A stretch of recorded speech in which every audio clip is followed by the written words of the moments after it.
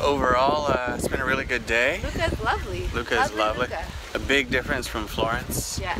More relaxed, green space. Look how beautiful it is over there. Hey, here we go, he goes, she goes.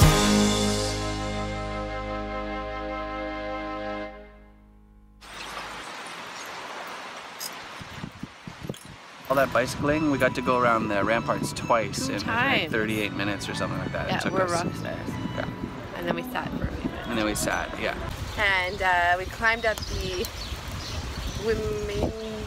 Guinigi Tower, which has some trees on top of it.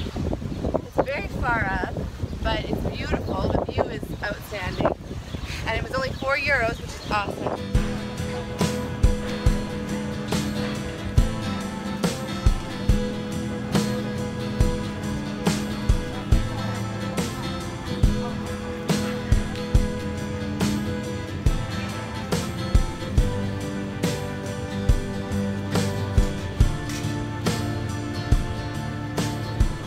We walked around, we saw some beautiful things. We're thinking of potentially having a spritz at some point this evening. Before we head back? Before we head back to Florence. And we may try a Lucasian snack of some kind if we can figure out where to buy it. Oh yeah, cecina. Cecina. We had some amazing gelato. Oh yeah, so Chocolate.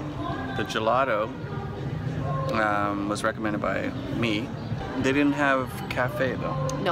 No, which was what we wanted to try. Because apparently it's not for kids. Not for children. It's too serious. Too serious. They take their cafe gelato very seriously. So what did we have? We had chocolate and we had nocciola, which is hazelnut. Nocciola?